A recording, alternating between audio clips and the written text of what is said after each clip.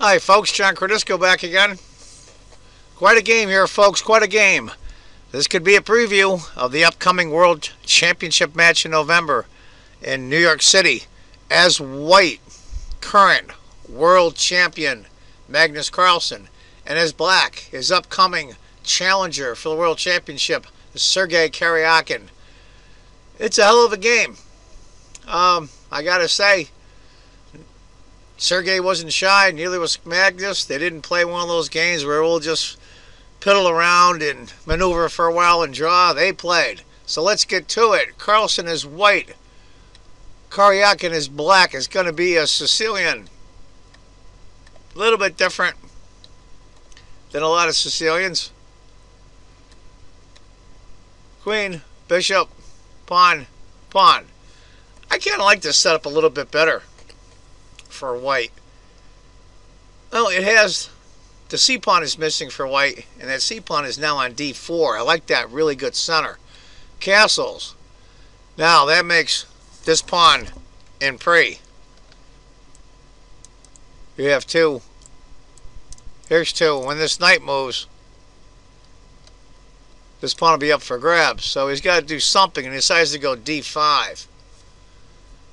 That goes back to B8. There's really no point in going here because where are you going to go? You still can't go here or here. Knight C3. Bishop. That's the only thing I don't like. Is the light squared bishop can't get back. And that pin is really, really annoying. H3 to kick it. Now, this is a little different. The bishop can't retreat.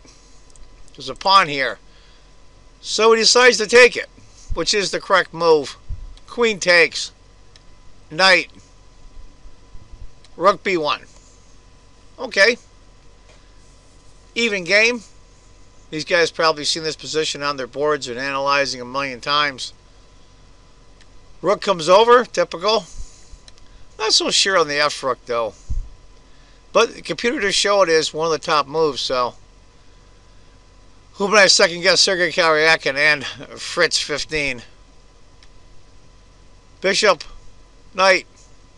Queen goes back to E2. Now this looks fairly harmless, but pretty soon all hell's going to break loose. Knight to D7, bishop G5. Going after that pawn. He decides to let him have it. Now, do you take it and he'll go G5 and the bishop will be trapped for a while? How do you save it? Put the knight on B5 maybe for white. It gets tricky. I didn't think the Magnus wanted just the difficulties of it. And he goes bishop H4. Complications. There we go. Boy, I'll tell you what. I'm an American and I have trouble speaking English right now. G5. Bishop G3. Now, very gutsy.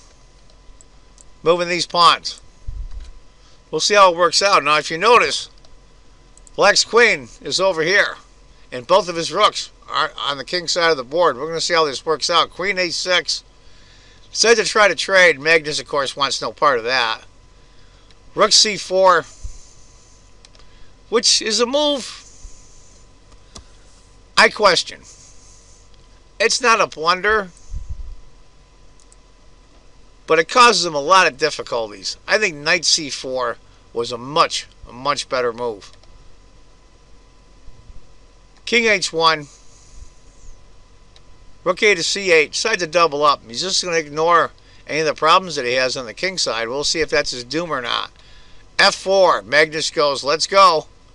Pawn takes. Bishop takes. Queen B6. Now, how is the queen going to get back on the king side? How is he going to do it?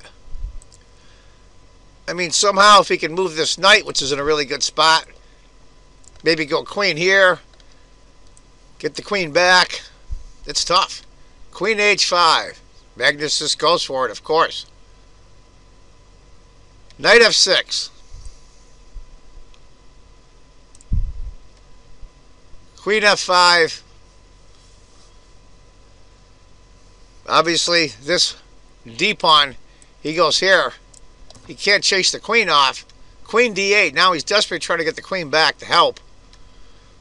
Bishop, rook d4. It's still okay for black here. It looks scarier than it really is. The bishop takes, pawn takes. He just brings the other rook, gets that rook out of there. Goes queen of d7 instead. Probably a good move there. I mean, I don't think rook takes is the proper move. Queen f3. Rook b4. Got to get that rook out of there. Rook d2. Now the other rook comes over. Rook f8. Now you're going to see this rook comes over. You got a battery, and that rook's helping out here. g4. Here it comes. a5. Rook to g2. Now he brings the other rook over. Threatening now to go g5. Knight to h7. He's got to do it. h4. Rook b6. Trying to get the rook over in defense. g5. Magnus just keeps going. Rook g6 is probably a decent move here.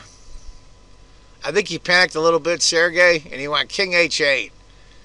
Not a blunder, but an accuracy, I'll call it. Here now comes the other rook. Now comes the mistake. Now we're on move 35. Maybe he was in time trouble. I really don't know. Rook g6 is probably your only move. Maybe rook d6. Maybe even queen d6. But he goes f5. And bang. It's over a 2-point advantage for Magnus. If you went rook g6, bishop a4, queen c8. But after f5, queen h3.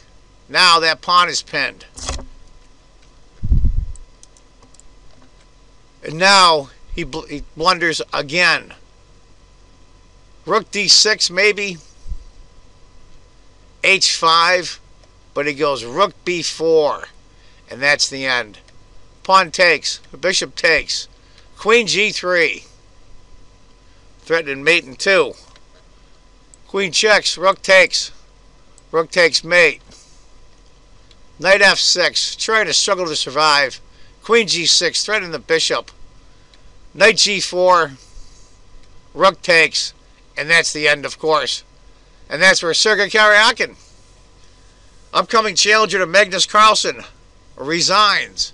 Give you an idea, after queen of d6, queen takes, pawn takes, rook takes, rook takes, rook takes, and waits up a full piece. And black pawns are all going to fall anyway. So there you have it, folks. I think Sergey went for it, backfired on him.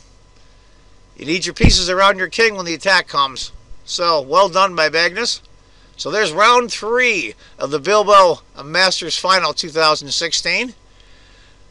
Preview of what's coming up in November, we'll have to see. Anyway, folks, if you think chess is just a game, you're not playing it right. Take care, folks. Bye-bye.